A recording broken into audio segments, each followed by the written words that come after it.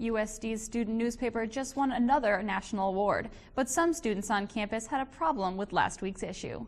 The Volant reported hundreds of its papers stolen last Wednesday from buildings on campus. Although the paper is free, it's still considered a crime to steal multiple issues because the Volant has paid advertisers that could have lost revenue. Around the time of the theft, Kappa Alpha Theta member Jessica Peterson tweeted how negatively her sorority views the Volant. Pi Delta Theta member and SGA Vice President DJ Smith also tweeted this in a Twitter exchange regarding the Volant thefts. The papers were returned Thursday morning, so no charges were filed.